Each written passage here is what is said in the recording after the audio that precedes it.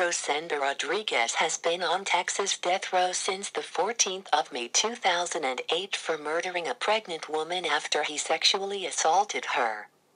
On September 13, 2005, two Lubbock City landfill workers found the body of Summer Baldwin in a suitcase. Baldwin, a prostitute, had been a witness in a federal counterfeiting case. This triggered FBI involvement in the investigation of her death. This investigation revealed that Rodriguez's debit card was used to purchase an identical suitcase. Hotel and bank records also showed Rodriguez's debit card was used to rent a hotel room.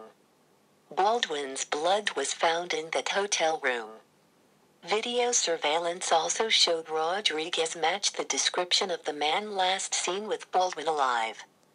Rodriguez was subsequently arrested at his parents' home in San Antonio. Around a year after Baldwin's murder in 2006, Rodriguez negotiated a plea bargain.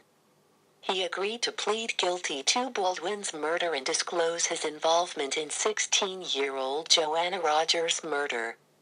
If his information could be corroborated, the state would not seek the death penalty. Instead, they would offer a sentence of life imprisonment and grant Rodriguez immunity from prosecution for Rogers' murder. Rodriguez then confessed to Rogers' murder, and her body, like Baldwin's, was found in a suitcase in the Lubbock City landfill. This plea bargain was rejected by the new prosecuting attorney. Providing no stays or appeals are granted, Rosendo Rodriguez will be executed on the 27th of March in 2018.